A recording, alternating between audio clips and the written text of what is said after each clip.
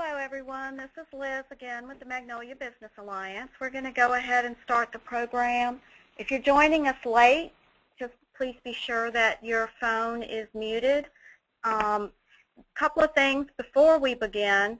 We will be taking questions during the webinar. If you would type your questions in the chat window, it's located on the right-hand side in your toolbar. Joel Lawhead, the Chief Information Officer for Envision Solutions, will be answering those questions as they come up during the webinar. We will also have a question and answer period at the end where we'll allow you to ask the questions directly using your telephone or your microphone. Our presenter today is Mark Stevens. He's the Chief Proposal Manager for Envision Solutions. He is very experienced in proposal writing, and I think you're going to learn a lot today. We welcome everybody. We hope that you enjoy it. There will be a follow-up email in the next couple of days with a survey and some instructions on how you can get the PowerPoint slides and the recording of this webinar so that you'll have it on hand whenever you need it.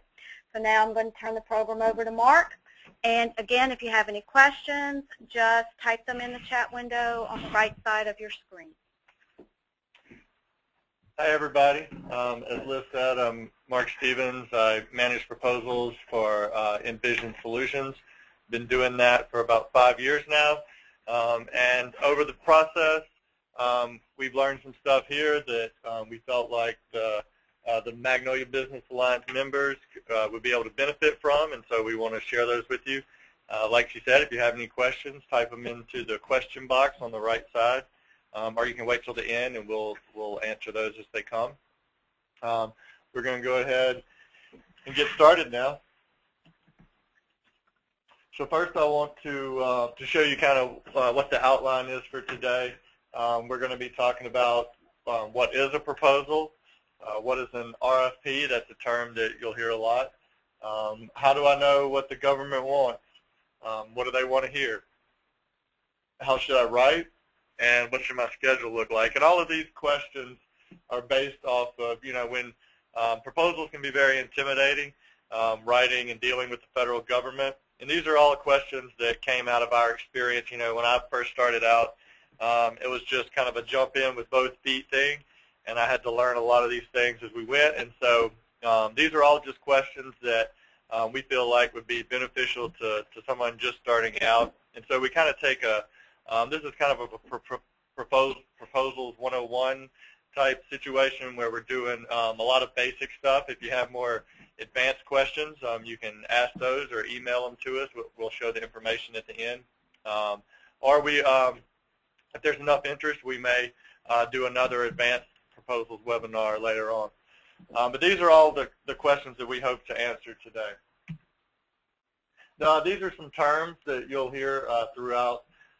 Even just dealing with proposals, you'll hear these terms. Some of them we're going to use today. Some of them we won't go over in depth. But I just wanted to introduce you to some of these because the longer you deal with the federal government, you're going to hear these sooner or later. Win themes. That's just a theme that you want to go throughout your entire proposal. So if you're really, you have really great certifications or something like that, you want to use that as a theme to win the business. And so you want to spread that throughout your entire proposal. Don't just put it in one spot. Storyboard, that's a fancy way to say an outline. Sometimes your outline goes into more depth and you have a little bit of content. The main points you want to put under each section, that's called a storyboard. You want to do that as early as possible and then use it, keep referring back to that as you write the proposal. Team reviews, there's a lot of different terms for these. Some people use a color system. They'll say a red team review or a pink team review, something like that. The colors are not important. Those are just made up. You can use whatever terms you want, but you may hear about those as you deal with this stuff. So wanted to introduce you to those, and we'll talk more about that later. A blackout, that's a period where you're not allowed to, the federal government is not allowed to give you any information. They'll have a specific period when they issue a RFP for you to ask questions. Once that period is over, they're not allowed to communicate with you because it would give one company an unfair advantage over another. Tag up is just a meeting. If you're working with a large proposal team, or if you have multiple companies working together on an effort, a tag up is just a meeting where everybody gets together and just kind of gets on the same page and makes sure everything's going smoothly. Data call, that's just when you have, again, if you're working on a large team or something, you'll issue somebody a data call and you'll say, okay, we need section 3 written by Friday. And so on Friday, that person should have that section written. That's called a data call. Ghosting we'll talk more about later.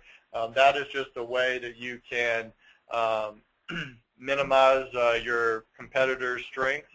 You can kind of speak to those or call out their weaknesses without mentioning them directly. And then WBS is a work breakdown structure. That's basically just an outline of the work that's going to be accomplished. Sometimes that'll be given to you in the RFP. Sometimes you'll have to come up with it yourself, but you may see that term. And then the various terms for a federal procurement. They may call it an RFP. That's request for proposal. Those are pretty standard. That's what you're going to see most often. Request for quote, very similar. It's going to be much shorter, though, generally. They generally don't want a lot of technical information with a request for quote. It will just be your price, usually. And a request for information. A lot of times before they get ready to issue an RFP for an actual job, then they'll issue an RFI that that's just them testing the waters to see what companies are out there that they think can do the job. So that's just a list of terms there real quick. Some of them will go into more depth, some of them we won't. If you have any questions about those, you can ask, or if there's another term that I mentioned that you don't understand, please ask. So what is a proposal? A proposal, the federal government, this is kind of a theme that we'll talk about throughout the presentation, but the federal government does not buy things the way that you and I buy things. They go through a very rigorous, very specific process anytime they have to buy something. And that's good. We don't want the federal government wasting our taxpayer dollars, and so they have a lot of regulations that are put on them. All of those regulations are contained in what's called the FAR. That's the Federal Acquisition Regulations. And so the FAR lays out how they go through this process. So your proposal is the way they base their decision to buy something on. They may get two proposals from different companies. They may get 10 or 15. And so the proposal is the only way they have to judge your company. They're not allowed to use any external information outside of your proposal usually. And so those 3 to 15 proposals is all they have to go on. So you want to make sure that everything you need to sell them is in that document. And it's your chance to sell your company. As small business owners, as entrepreneurs, you're very good at this. You do this all the time. Anybody you meet at a baseball game or at church or whatever, you're constantly telling people about your company. You do it every day. A proposal is just a place where you formalize all of that information that you like to tell people, put it down in a document for the government to read and hopefully choose your company. The thing to remember is the proposal is a legal document. So don't go overboard. Don't promise things that you can't deliver. A lot of agencies these days are including the proposal directly in the contract. When you sign a contract, the proposal will be an attachment. That way, anything that you promise can be a contract deliverable. So make sure that everything you say in there is true, and that everything that you promise them you're able to deliver. Proposals are about risk, and again, this is another theme that will go throughout the presentation today. But especially as a small business, the government views contractors as risky. They don't know what they're getting, and so what they will do is they're trying to minimize their risk whenever they buy something. They have other factors that are pushing on them. They have cost. They may have metrics, especially as a small business. They may have an agency that says you need to use 10% small business for your work this year. But really, risk is the most important factor. And so as a small business especially, you need to constantly be reminding them that you are not risky and giving them concrete ways that you are going to be able to deliver on what you say you can do. And there's a couple of different ways, couple of different aspects to risk that are important. The technical and management risk, and a lot of times proposals will be divided up into these sections just like you see them here, technical and management, past performance, and cost. Those are generally the main sections of a proposal. They may be divided up differently from one to the next, but generally that's what you'll see. And so in each section, they're trying to get at a different type of risk, and so you need to keep that in mind as you write. The technical and management risk, what they're trying to figure out is, could a competent contractor do what you say that you're going to do? They don't know if you can do it. They just want to know, could it be done this way?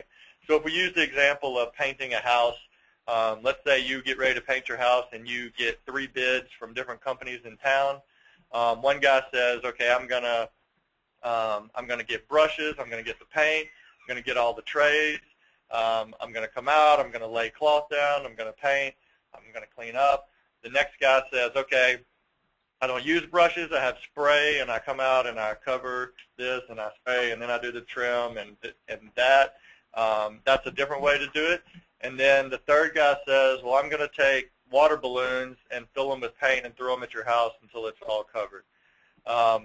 You would say, I don't think that method is going to work. And so that's what the government is looking for in your technical and management section.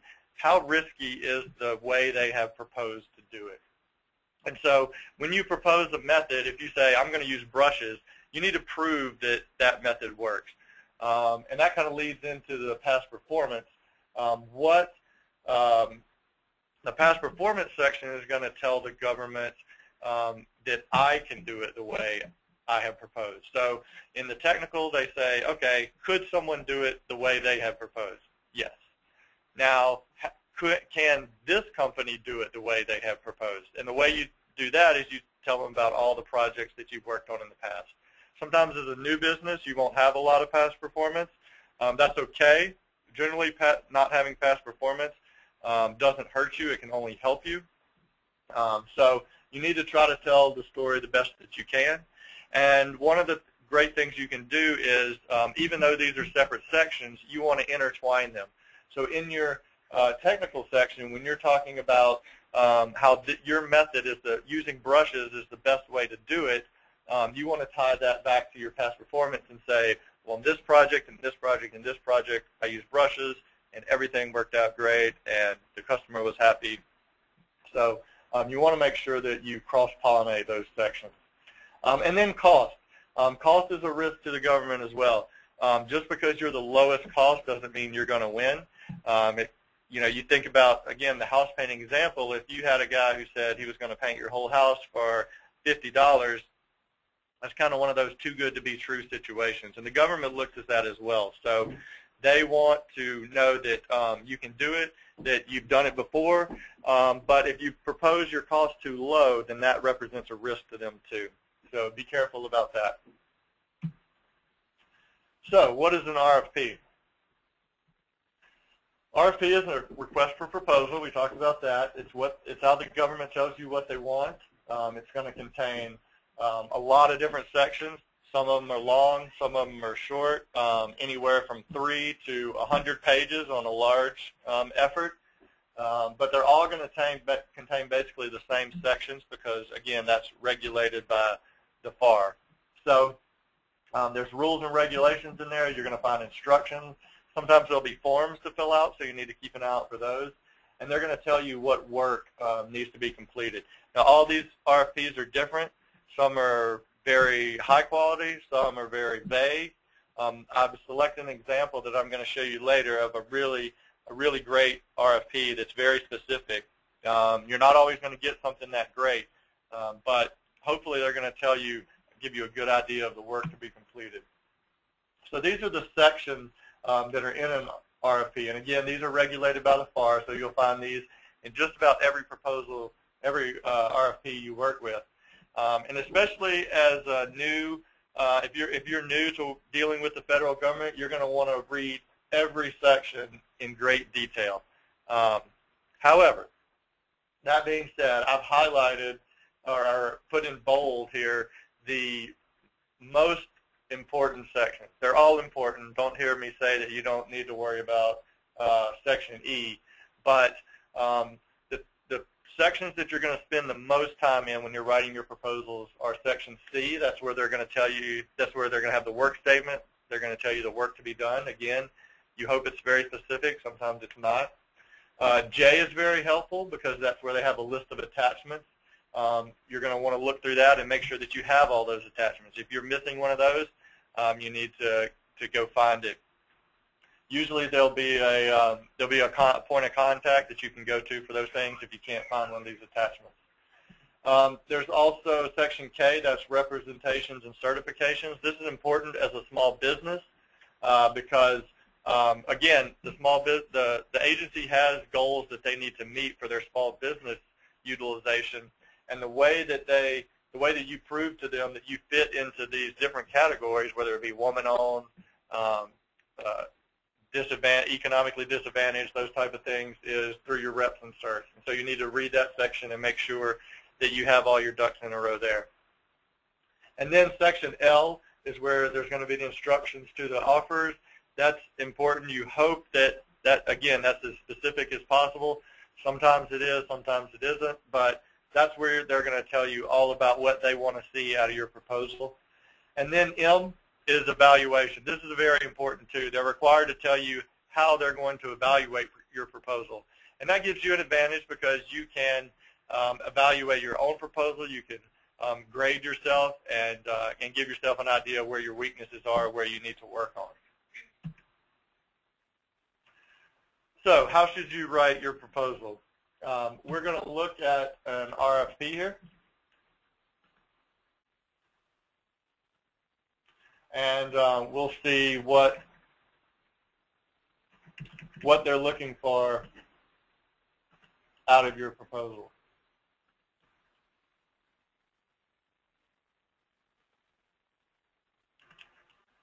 It's not coming up here. There we go. Okay, so this is Section A. This is a form that you're going to find on the front of all the proposals. Make sure you read through this. Sometimes there's some important information here. Sometimes there's stuff you need to fill out. This is a pretty long one, so I'm going to scoot through some of these sections. Section B is where they're going to line out the different, what they call cleanse. Those are the different sections of work. That's a contracting term. That's how you're going to bill against the contract. So make sure you understand all of the information here. But for what we're talking about today, it's not going to be as important. And that's each one of these sections can be quite long. And so in our example here, each one of these sections are quite long. You can see that this proposal or this RFP is almost 100 pages long. So this is a big one, but it's very specific. So it's a good one to use as an example. As we talked about, Section C is the statement of work. This is where they tell you about exactly what they want you to do. And again, this one is very specific. They tell you there's going to be a research and development section. There's going to be an engineering section. There's going to be a modeling section. This one's a very technical one. You know, if you're a lawn care company or you're, as we said, a painting company, this stuff is going to be obviously molded towards you. So don't be overwhelmed by the technical nature. This one is just a technical RFP. So there's a lot of, as we looked at, there's a lot of sections here. Section F, deliveries. This is important too. Sometimes there'll be good information in here, sometimes not. This one tells you where you're going to perform the work, that type of thing, when they expect it to be done. If we keep going here, Section H is special instructions. So they give you information about insurance that you're going to need. Anything that's unique to this proposal will usually be found in Section H. If we keep going, we'll find I and K.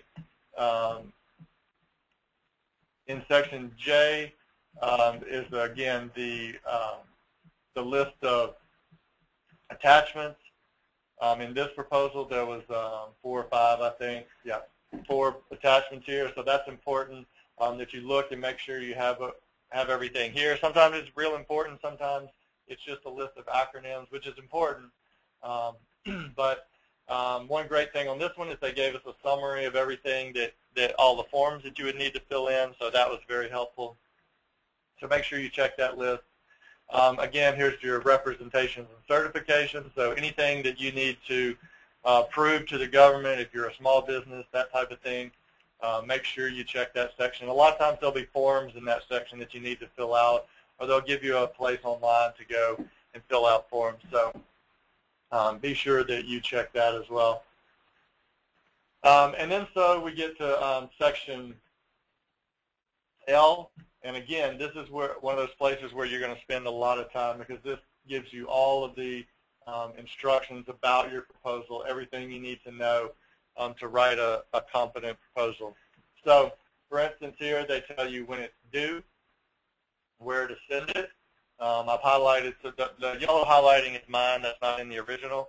So these are just some important things that you want to pull out. And a great technique to use is to create a checklist using section L.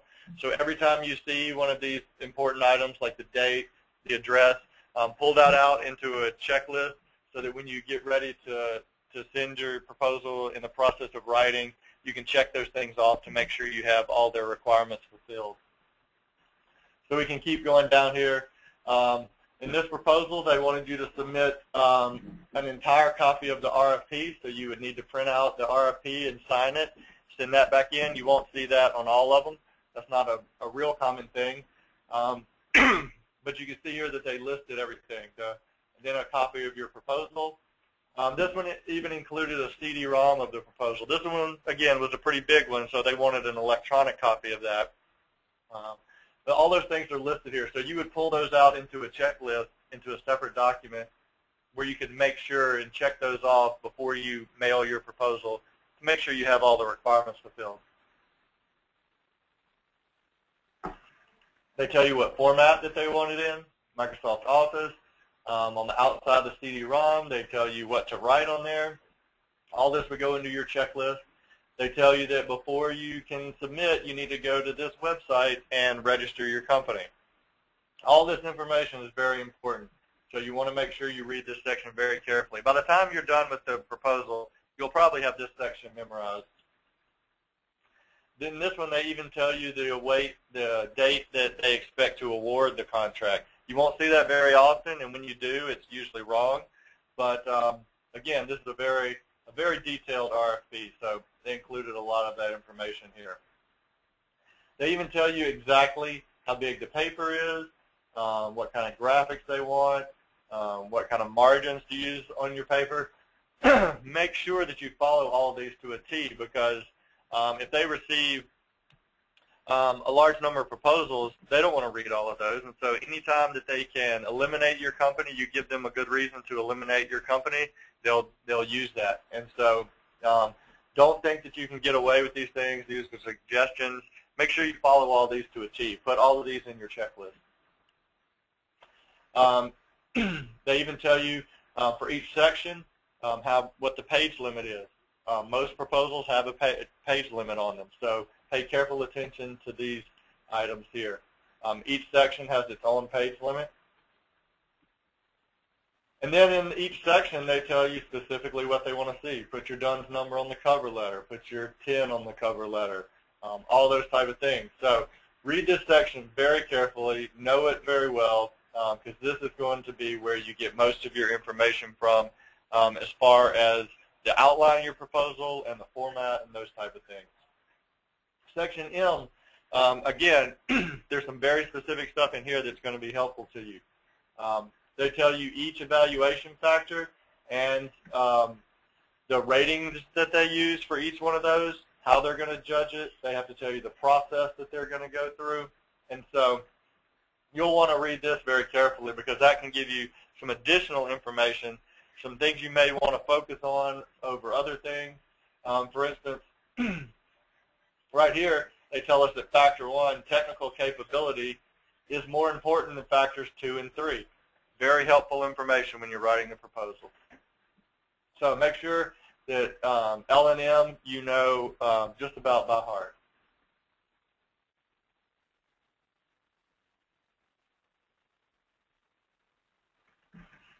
All right. So again, that was a very detailed, a very long RFP. Most of them aren't going to be that way, but it's good to use to see what it looks like and what type of information you want to get out of there. So let's look at some techniques that you're going to want to use when you're writing when you get down to writing. The first thing you need to do is focus on benefits. Focus on your customer. We'll talk a little bit more about that later. But if you're constantly talking about your company and the features that you have, that's great, but they get tired of hearing everybody says their company is the greatest. And so what you want to do is put the focus on them and the benefit that you're going to give them. So instead of saying, well, we'll talk about that a little bit later. We'll get into more detail on that.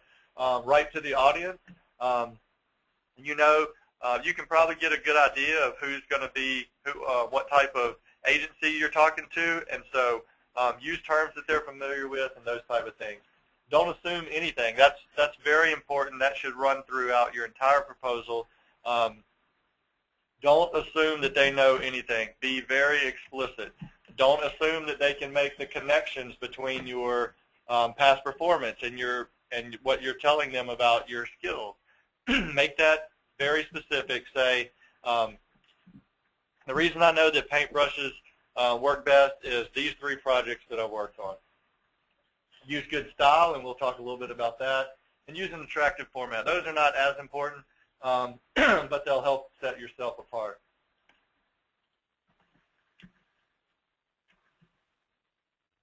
So again, you want to talk about benefits, not the features. You know, when we go into the store, you know, we see a drill that has 16 speeds, and next to it is a drill that has 10 speeds. A lot of times we'll buy, you know, and it's let's say it's $5 more. We'll just buy it just because it has more speeds. The government does not work like that. You can't tell them I use paintbrushes or I use a spray gun to paint. You have to tell them specifically why that is better. So you can say I use a spray gun because that helps me finish the job faster. There's less dripping. All of those type of things. Don't assume that they know any of that. You can't just tell them, I'm using the spray gun. You have to tell them why that's better. And put that up front. Make sure that that's the first thing that they see is why you're better. Your method is better. When you're writing, keep your evaluators in mind. Usually evaluators are not happy about reading a proposal. That's not what they do full time. They have another job, and they get pulled off of their job to come and read your proposal. So you want to make their job as easy as possible. They don't know who you are. They don't know anything about you. Even if they do know something about you, they can't use that information unless it's in your proposal. So again, be very specific.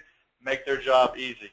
And we're going to talk about a few ways you can make their job easy. The first one is top-down writing. Generally, I had a history teacher in high school, and he would tell us, he taught us how to do the funnel introduction. And what you do is you start very generic, you make some generic statements, and you get more and more specific. And then the last statement, the last sentence in your introduction paragraph was our thesis statement. And so we wrote hundreds of those. We would start broad and get specific. The proposal writing, you want to be the opposite. You want to give them the main point right out of the gate because you don't know how long they're going to read down through that paragraph before they get tired and jump down a little bit. So tell them right in the beginning, my company is the best because I use spray guns, and that's better than. Then you can go through the paragraph and give them more details on why that's better, those type of things. But you want to give them the main point right up front, very first sentence. The very first sentence of each paragraph should be the main point. The very first paragraph of each section should be the main point. Another thing you can do to make their job easier is to write to the RFP. Use all the language that they use in the RFP. So if you're used to using the term purchase order and they say work order, use their term. Don't be stubborn about it. That makes their job easier. They don't have to to translate anything. Again, don't assume that they're going to translate because they may not. Be very specific. Use your checklist. Like I said, the checklist is very important. The guy on the other side of the table is going to be using the checklist too. So the more you can make your proposal line up with what they asked for, the easier their job is because they can go straight down their checklist. And we'll look at a good way to do that a little bit later. So constantly refer back to your checklist, to the RFP, to make sure that you stay in compliance with those things. Again, like I said before, justify everything that you say, support everything that you claim you can do. The best way to do that is with experience. As a new business, you might not always have experience, so you're going to have to find other ways to do that. You can say, I'm certified. You can say, my employees have these certifications. They have these skills. Avoid fluff. Anything that's just small talk, that type of thing, you want to clean all of that out of there. That's just stuff that's going to get in the way of getting your point across. Use simple, straightforward language. Don't use big words, those type of things. Avoid arrogance. Again, every company is going to say that they're the best. You avoid that by putting the focus on the customer, talking about how all the benefits that they're going to get by using your company, not all the great features your company has. And don't put down the competition. And this is what we talked about a little earlier as ghosting.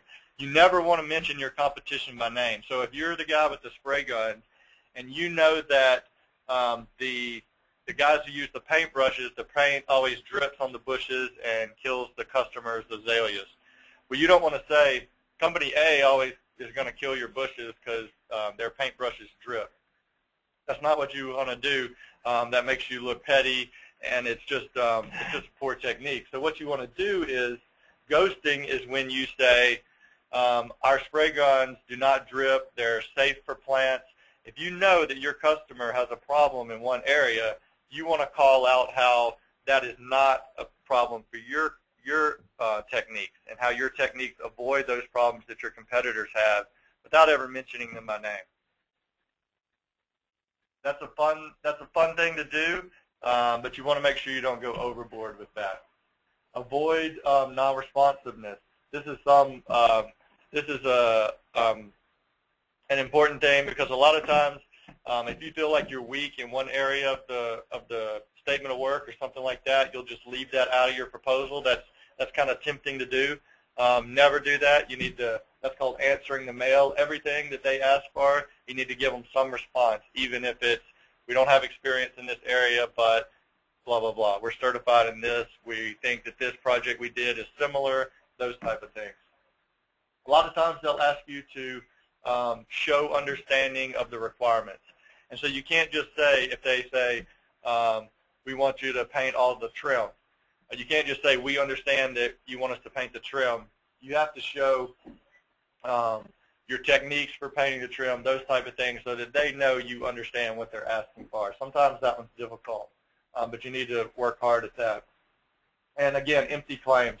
Don't just say that you're going to paint the trim. Tell them all the great ways that you do that, the history that you have, certifications that you have, those type of things to back it up.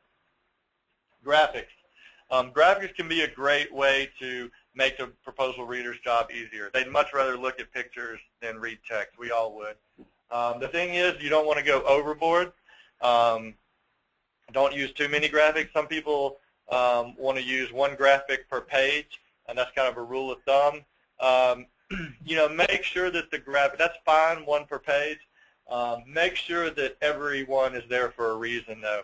Don't say anything with graphics that's not in your text, and don't say anything that so that the graphics support what's in your text, because what they're going to do is, if they turn to a page and there's a picture on there, that's where your eye goes immediately.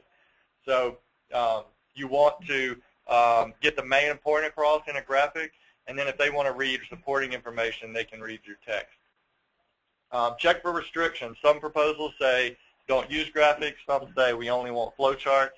So make sure you read that section L and make sure that you're compliant with those regulations. Another great way that you can make the proposal reader's job easier is to use a matrix like this.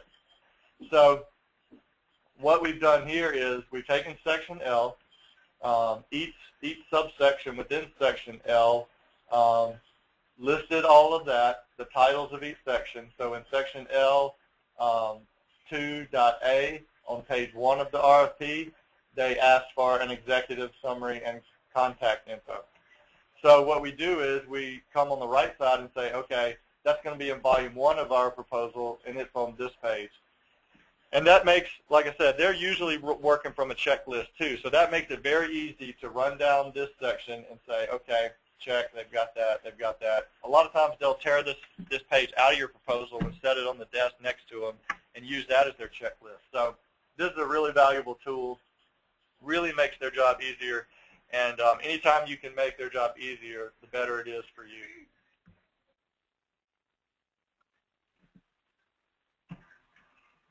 So writing style. I don't want to spend a whole lot of time on this.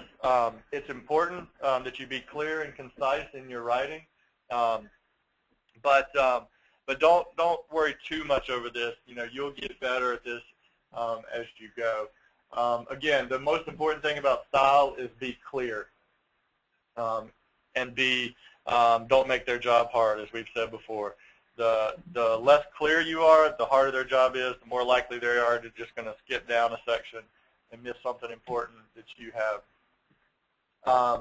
This is something that you see a lot, the top one there. Do not write anything that you wouldn't say, any sentence that you wouldn't speak. I don't really like that. I highlighted in red. You hear that a lot, but that's not really how you write a proposal. You wouldn't speak to someone like that. And so you don't want to use any slang, contraction, jargon. Gender-related terms are best just to avoid altogether wherever possible. Obscure words, don't try to use big words or important-sounding words. Be very clear. And kind of the rule of thumb there at the bottom is if you keep having to open a thesaurus, or if you think your punctuation's wrong, something like that, you're probably being too complex. You need to simplify what you're saying. Verbs. Again, this goes back to your school days. I'm sure your teacher told you all the time that you need to be using active voice instead of passive voice. I'll say that try to use active voice as much as possible. It's not, don't knock yourself out trying to get rid of every passive sentence in your whole proposal. It's okay to do that once in a while, but don't overdo it. A good rule of thumb is to say you can use passive voice when you want to, the action that's happening is more important than who actually did it, or if you want to kind of sweep under the rug who did it. So if your competitor came up with a technique that you're going to use, you wouldn't say that company A developed this technique. You would say this technique was developed and now we're going to use it. So with your tense, just be consistent. A lot of people want to get rid of all the future tense in their proposal. That's a stronger way to write. That's a good technique. I would recommend that. Again, don't knock yourself out trying to do that, but that is a stronger way to write. So instead of saying, we will paint the trim, then we will paint the house, then we will clean up, just pretend like you're already doing it. Say, first we paint the trim, then we paint the house, then we clean up. Act like you've already got the job and just write about it as if you were doing it now. The one thing to remember is what is in the past is always past tense. So if you're talking about a job that you did before, use past tense in that case. Kind of alluded to this earlier, but use the right words. If they, a lot of times there'll be terms in the RFP. You want to take those terms and make a list of those. And so again, if they call it a delivery order and you're used to calling it a work plan request, don't be stubborn. Write that down and make sure that keep a list of all those terms that they use in the RFP and make sure you're using the same terms. Again, that goes back to making their job easier. You don't want them to have to translate between the different types of terms. Don't assume that they're going to do that. Make it explicit. And you should also, on that list of terms, you can keep acronyms, those type of things that are found in the RFP. Define all of those and make sure that everybody who's involved in writing the proposal uses those terms consistently. Formatting, I'll say a little bit about formatting. It's kind of the icing on the cake. If you have all these other things, then formatting is the final touch that's going to try to set your proposal apart, but it's not the most important thing that you can focus on. So worry about this one last. Again, go back to the RFP, follow any rules that are found in the RFP. That's your first step in formatting. When they talk about margins, they talk about font, make sure you have all of those bases covered. Other than that, just be consistent throughout your proposal. That's the most important thing. Don't be changing back and forth between fonts. Don't be using 3 different colors. Make sure everything is consistent. Use headers and footers. Most word processors, can handle those. Use that tool. That will help you make a lot of things simple. Your page numbers, your margins, those type of things. Simplifies a lot of work for you. So use. There's plenty of other word processor tools out there. There's tools that will help you with your passive voice. I know Microsoft Word through the grammar checker can help you eliminate those passive voice, that type of thing. So learn your tools that you're using, your word processors. Maybe you've got spreadsheets that go in there. Learn how to use those tools. If you have any questions on that type of stuff, send those to us. We'll help you out where we can. And don't get too cute. Don't go overboard again with graphics, with all of the formatting type stuff. Don't get cute with your fonts. Don't use script fonts and those type of things. Keep it simple. Keep it consistent are the most important things I can tell you there. So now the next section is schedule. This isn't real important. It's just some helpful information. Liz, how are we doing on time? 10 minutes. 10 minutes. Okay. Well, I'm just gonna scoot through this real quick so we have time for questions. This is an ideal schedule. Your schedule is not going to look like this. My schedule never looks like this, even though we've been doing this for 5 years. It never works out this way, but this is an ideal schedule. You've got capture management. That's not really within the context of this proposal. We can talk about that later. But that's all the things you do building up to when the proposal comes out. Sometimes they'll issue a draft proposal or an RFI. So that's kind of when you start writing. As soon as they issue that draft, you're going to want to start breaking it down. It's not going to change a whole lot from the draft to the final. When the final RFP comes out, you want your draft ready. Start working on that. Do your outline. Do all those things that we talked about. Check the RFP. Make sure that you're consistent there. Some people call the first draft review the pink team. Again, we talked about that in the beginning. The color names, the team names are not important. That just means your first draft review. The second review of the review of your second draft is sometimes called a red team. Again, not real important. The name of it. That's where you make sure you've addressed all the things from the first review, and then after you've addressed all of those things in the second draft, then you want to do your formatting. You want to make sure all your T's are crossed and your I's are dotted and those type of things. That's your final review. And then the gold team, some people call it a white glove review. That is the final review to make sure nothing's out of place. If you find a big error, you can fix that, but usually small errors you're going to leave because you've got to go ahead and ship it. So you'll submit your proposal. Make sure you submit in time. If you have to mail your proposals, a lot of them these days are going to email, electronic, but if you have to mail it, leave yourself enough time for it to get there. And then sometimes there'll be oral arguments. That means they'll come back and pick the top 3 proposals and ask for you to defend your proposal orally in front of a board. That'll usually be listed in the RFP, so if your proposal has that, if your RFP has that in there, be ready for that. Start preparing for that right from the beginning. And then out here you have your award where you hopefully you'll win. Follow a lot of these techniques, and I know that you'll be on the top of the pile at least. So we're going to breeze. These are schedule stuff. We're going to breeze through these. The summary is, remember, low risk. The whole time, throughout the entire proposal, you need to be showing the government how you are less risky than your competitor. Focus on benefits instead of features. Tell them why it's better to spray the house than to paint the house. Don't just tell them you're going to spray it. Be very explicit on why that's better. Don't assume anything. Again, explicit. Place the important material first. Every section should start with the most important paragraph. All the most important information should be at the beginning of the paragraph. Answer the mail. Again, all the sections of the statement of work, all the sections of the proposal. Even if you're weak in that area, put something down. You need something there, or you're not going to be compliant. And write clearly. Those are the most important things that you can remember. I want to give credit. I put this presentation together from a couple of different sources. Alan Rupar at CSC had a big hand in it, so I want to give him credit. And again, we're going to put the whole presentation up on the website. You should be getting an email in a couple of days with a follow-up on how to find that, how to find the recording, and we'll have all the questions up there as well.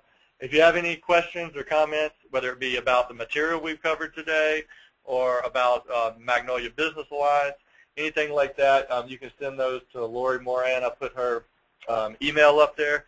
Any questions you have about the material, you can send those to her.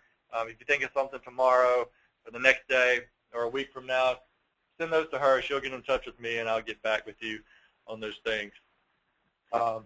Joel's been answering questions as we went. Are there any questions that we have that we want to answer in front of everybody?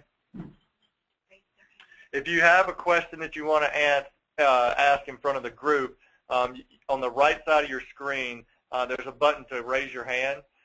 If you click that button, you can raise your hand, and we will call on you as we see those. Are there any questions that came in over the chat that we want to answer? No? No questions. No questions at this time. I'm not seeing any. Questions, anybody? Okay. Well, we'll stay on the line for a couple minutes if you think of anything. Okay. Margaret LaRock. All right, Margaret, do you have a question for the group? Yes. Hi, can you hear me? Yes, I can. Yeah, I'm a new business, and you mentioned earlier that sometimes no past performance may not necessarily score against you. Can you elaborate a little more on that and give me, like, for instance? Yeah, sure. Generally what happens is in most proposals that you'll see, past performance is it's a addition. So let's say they'll say if you don't have any past performance, it's not a negative score, it's a 0. So you don't get counted off for not having past performance, but people that do have past performance get a positive score. So that's one way that past performance, technically it doesn't hurt you, but if you're going up against other companies who have a lot of experience, obviously you're going to be at a disadvantage. But generally the government is not allowed to count against you just because you haven't done it before. Now, if you don't have a lot of experience, some of the ways that you can get around that. You can cite certifications, any education that you have that is relevant to the work that you're going to be doing. Certifications can be company-wide, or it can be employees. So again, going back to the house painter example, if you're one of your painters has a certification from the American Painters Association that says he's a high-quality painter, you're going to want to mention those. It's not as good as past performance. It's not as good as concrete experience of you doing it, but it's a way to mitigate that risk. Also, one important technique you can use is to use experience for employees. And So let's say your company doesn't have experience painting large-scale buildings or something, but you hired a guy and he has that experience. That's a way that you can list that as past performance a lot of times. Check the regulations in the RFP, make sure of that, but typically an employee's experience can count for your company's experience. So if you just got one guy who has an experience in the area that you're working on, list that, and that's a way to mitigate that risk as well.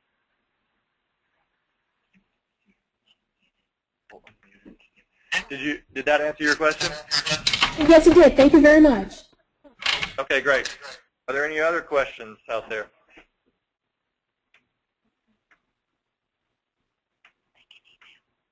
Okay.